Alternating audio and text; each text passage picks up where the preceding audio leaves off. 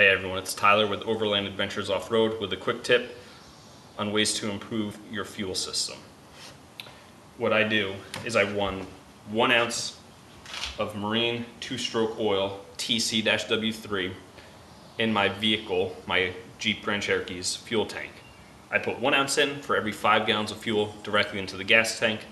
I'm going to provide a link for a 60-page forum that discusses the pros and cons of doing this. I've been doing it for over 30,000 miles on my Jeep with no issues. Some benefits that are claimed include increased MPG, help to lubricate your fuel injectors, your fuel pump, increase idle, smoothness, and have a cleaner top end. Again, it's a Marine 2-stroke TC-W3 oil, 1 ounce of the oil for every 5 gallons of fuel directly into the fuel tank.